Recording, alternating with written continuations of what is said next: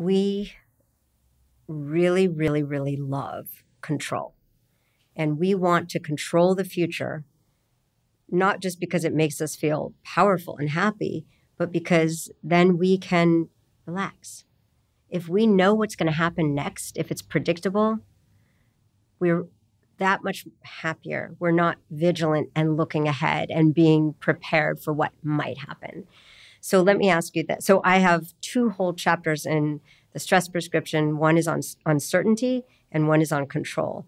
And these drive us crazy until we can somewhat master and understand how little control we have and how much uncertainty there is and will always be. So let me ask you this. If you couldn't plan your day tomorrow and you wanted to know with certainty what your plans were, what was going to happen, how much ease and relaxation would you feel at the not knowing what's going to happen tomorrow? Very little. So like on a 1 through 10 scale, how much would that drive you crazy? Tomorrow. Tomorrow's a Saturday, so yeah. I'm a little more flexible. Oh, and Monday. Oh no, Mondays are mine. I own Monday. No, I'm kidding. I'm just kidding. I love Mondays. It's always been my favorite day of the week. Even when I was in school. Yeah, that would be on it. That would be a 6. Yeah. 6 out of 10. And that's not unusual. And we have a scale to measure how comfortable people are with certainty. And what we already knew was that being comfortable with uncertainty is a beautiful but rare resilience factor. People who tolerate uncertainty have much less anxiety and depression. And when stressful things happen, they get over it more quickly. So we measured this during the pandemic. And what we found was that intolerance of uncertainty pretty strongly predicted pandemic anxiety, PTSD, depression, and distress about the fires, the climate situation in California. So this is interesting. I mean, is this like a fixed personality and we're just stuck with our rigidity around wanting certainty? Or is this something that we, like a muscle that we can build? So I think it's the latter. And I think there are practices we can do that help us feel ease with the uncertain future. Some of these mindful check-ins, noticing that we are carrying around uncertainty stress is one way. And then reframing uncertainty as the beauty of the mystery of life and the freedom that we can feel when we realize we don't control tomorrow. We just go with it and we do our best, and what delight there is in just viewing things with curiosity and just seeing what emerges. So even just our posture, well, here's an exercise for dealing with uncertainty. Instead of like kind of that alert posture when we're like trying to take it all in and predict the next second, and like just lean back and take some slow breaths. We know that's going to help orient us. And realize that we can actually face time in that way by letting it come to us and receiving what happens. And that's a completely different body stance than our usual go mode during the day. And that's just a way of saying, I am in a, receptive mode, and I'm going to just be curious about what arises.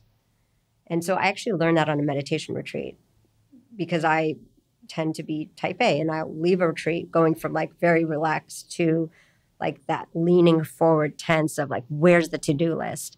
And so carrying with me that posture of like, just let time unfold as it will without trying to control things. It's really interesting. It gets right to the heart of something that I spent a lot of time thinking about in the context of stress management and also just general thriving, which is that I think that about half of the messages that we get related to stress and mind-body interventions relate to adopting this forward center of mass. This idea of, okay, stress can give us early dementia, stress can limit our sleep, stress can impair our cognition, or stress can make us more resilient. Stress can activate all sorts of positive anti-inflammatory pathways as well, that the mindset matters. And here I'm doing a terrible job of it, but I'm trying to scrape off and capture the top contour of the beautiful work of my colleague, Dr. Elissa Crum, who's love her work. Been on this podcast and I'm a huge fan of her work as well. And with that, mindset matters because it shapes physiology, for sure. Her data point to that. So there are these kind of forward center of mass type approaches, and these are abundant on social media. Different people come to mind. Different archetypes really have emerged, millions and millions of followers that are the archetypes of when challenge arises, you smash into it, you go through it, right? And then on the other hand, there are these stress mitigation techniques, both mental and physical, body-oriented, mind-oriented, et cetera, that are more of the sort that you described that are, they're not being back on your heels, so to speak, like letting things bulldoze you, but are more of this receptive mode and of more of an awareness mode. Exactly. And I think that since here we are at the table, to researchers who focus on these issues a lot, do you think it's fair for us to adopt a sort of a general framework and model that perhaps people can adopt for themselves if they like, that of course it's not an either or, but that having both of these in one's kit of tools could be valuable? Because one is less energetically demanding, but of course offers less opportunity for agency, or at least apparently so. That's the leaning back. And then the other is certainly gives an opportunity for agency, but we know from 100 years or more of psychology and psychiatric literature and from the emerging literature on stress mitigation that it's work. It's not something that is without a cost. It can get you far better results than were you to just let stress bulldoze you, but that it's work. And so we have to emphasize that work in very deliberate ways. Exactly. I couldn't agree more. It's work. When we know it's productive, we should work.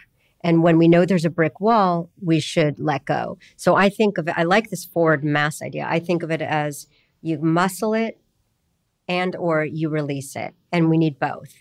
And so that letting go is a really important, wise, discerning way to mitigate stress in the right situations in the right time. And, we can't muscle through everything, right? So another way I like to think about it is just the waves of life. We are in an ocean and we have small waves, we have big waves. Some of these tidal waves are going to hit all of us, the global stressors, the climate disasters that will come. And so when we're not in the middle of a wave, which is when we need to muscle it, we're between waves. How much control do we have to fight the tide there? Some. It's not black or white. We can't fight a riptide. We need to go the direction of the tide, but we can have some control in our direction. And it kind of goes back to our colleague Robert Sapolsky's very biologically based idea of us having, he's a little bit extreme with the no free will.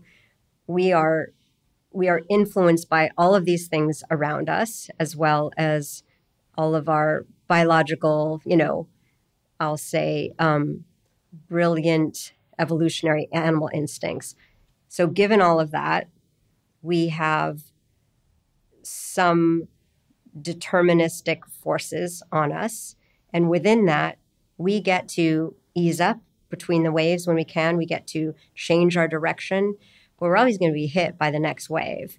And so it's this skillful surfing or navigating that we can do better when we realize, when we control things, when we can't, when we can truly feel safe and have ease, versus when we need to kind of gently paddle